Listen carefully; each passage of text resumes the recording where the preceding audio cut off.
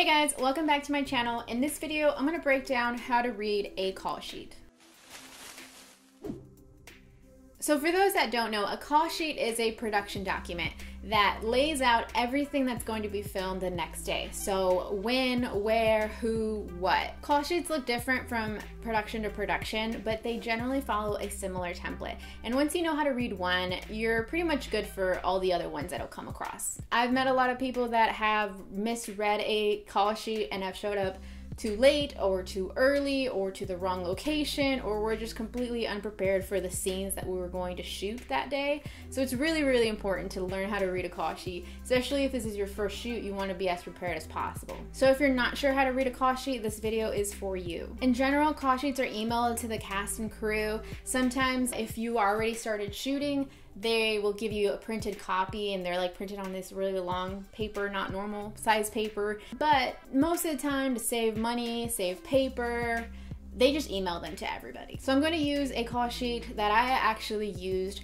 for a production that I was a part of a long time ago. All the information, like the private information, is redacted, but everything that you need to know is still there. So I'm going to go ahead and show you guys that now. Okay, so this call sheet, it obviously says first unit call sheet, so that means that there are two different units or more than one unit. Basically, first unit means it's the primary unit, so that's usually where the main cast, the main director, the main cinematographer is, and then the second unit is kind of a different unit that's maybe capturing B-roll or another scene that isn't super high profile. I took out the name of the production, but usually the production name is here. Sometimes they all have like a cool logo that the production is using, or just the name written up on there. So here we have the shoot date. So this is the date that it took place, the number of days that we're filming. So here it was 11 out of 12, so it was almost completely done. It has a nice little outline of when breakfast is being served, when lunch will be served, when you can expect sunrise and sunset. That's really important if you're filming outside, or if you're trying to do something that has to do with the light, golden hour, things like that. The weather's on there, so that's nice to know, just because if you are working outside or in certain conditions, you want to know, hey, should I bring a raincoat? Should I bring shorts and a hat? You know, all those types of things that you need to know to be best prepared, that's on there. Nearest hospital, that's super important. A lot of call sheets always have that, just in case something does go wrong and you need to know how to get help immediately. Nearest hospital is right there. Okay, so this right here, call 7 a.m. That is a general call. So that means in general, this is when we're starting. But don't get that confused with your personal call time. This is something that a lot of people get wrong.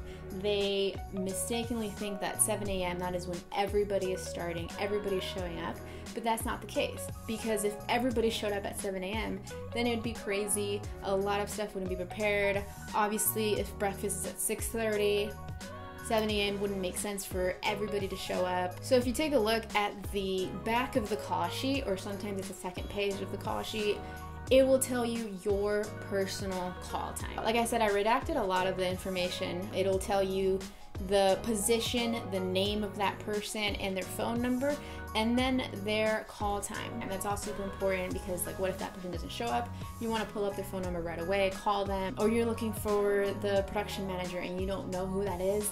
There, you know, you have their name, you have their number. All that information is usually on the back of the call sheet or at the bottom of the call sheet if it's a super small call sheet, just depending on the template that's being used. For example, if you are the costume designer, your name would be right here, and then your phone number would be right there, and then your call time is right there. As you can see, a lot of people do have a 7 a.m. call time, but then there's some people that have a 6 a.m. call time, or a 6:30 a.m. call time, or a lot of times you'll also see OC, O/C next to their name, and that just means they're on call. So up in the corner you'll also see the producer, the director, the first AD, a lot of important people up here, and their phone numbers will be there as well. The production office, the phone number and that address will be there as well. We've got some important notes here. So breakfast served at 6:30 to 7. So if you want to get breakfast, you don't need to, but if you want to, show up at that time, make sure that you're there at that time. And then we go down to what is actually being shot that day. Here you'll see a bunch of numbers. These are scene numbers. So if you do have the script, you can see all the scene numbers and what the scene is about. But here we have a little bit of a description. So interior chair area, Jackie and hostages talk about the pictures. So that's a very small description. If you read the script or if you know anything about the story, maybe that gives you a perfect idea. And then right next to character number, we have all these numbers. So all these numbers are related to a person. So we have 1, 2, 3, 4, 5, 6, 7. Those are people that are going to be in the scene. If you scroll down here, there's a whole cast breakdown down here. You can see all these numbers. So there's 1 through 9. And then next to that, you have the name of the actor, and then you have their character name. 1 is usually the lead, the main actor. Then you got 2, their main co-stars, and it just keeps going down and down and down until you're done with the entire cast. That is what this is referring to. So 1 through 7. So that means everyone from Lindsay to Ben are gonna be in that scene. Right here, D/N means, is it a day shot or a night shot? All of these shots except these 2 are day shots. Those are night shots. Then down here, it explains how fat is this scene in relation to a script page. So here, this shows that this scene that we're filming is 6 pages and 7/8. So basically almost 7 pages that we're filming right up in the beginning of the morning. And then the location, chair area, Prism Theater, so that just generally tells you the address of where we're filming. If there's a company move, which means that we're filming in one location and then we gotta wrap everything up and film in a completely different location, that's a company move. If that's the case, then you will see a completely different location and address for that new scene. There are no company moves, it looks like.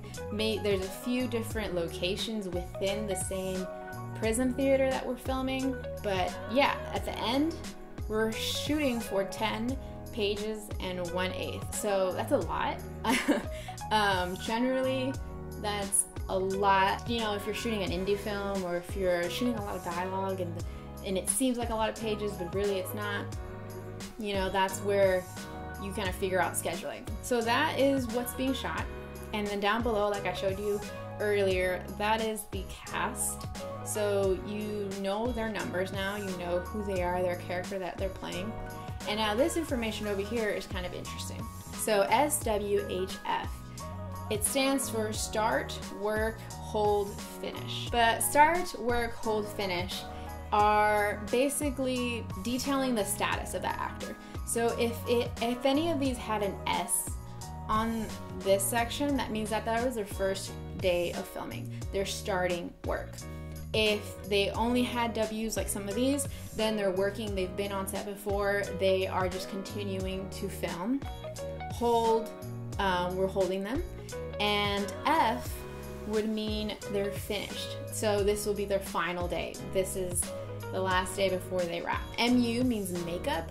So this is the time that they need to be on the set to do their makeup. So 7:15 to 7:30, and then set means that's when they have to be ready for set.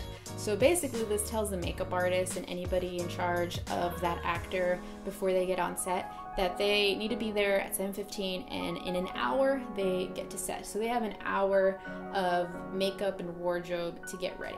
Minor question mark just means, are they a minor? No. This is really important because if they are a minor, then there's more rules and more guidelines that need to be followed. And then here next to special instructions, there aren't any in this call sheet, but sometimes they will be little notes that those actors or people that work with those actors need to know. This part just kind of notates, you know, are there going to be stand-ins?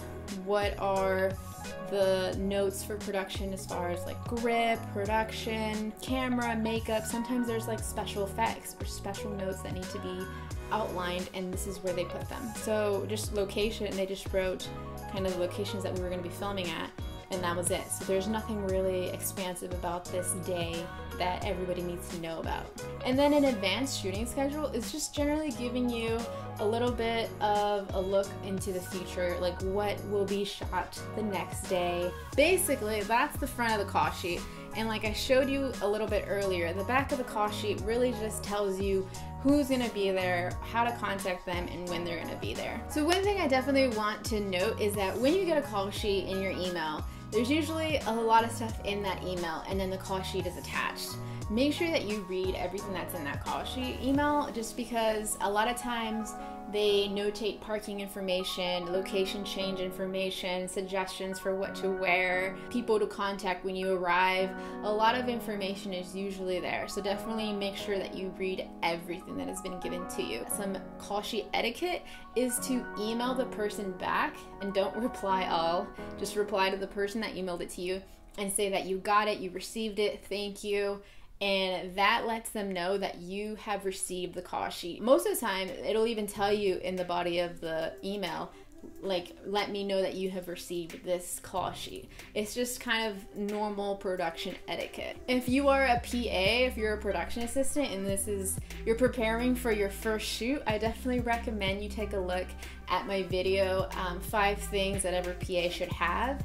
It outlines a lot of important things that you should have with you on your first production shoot. It'll make you feel more prepared, make you look more prepared and confident in what you're doing. So definitely take a look at that video if you haven't already. So that's pretty much it. Thank you guys so much for watching. If you are doing your own production and you want a template to use, I've linked to a couple in the description, so definitely take a look at that. And if you have any questions, feel free to let me know.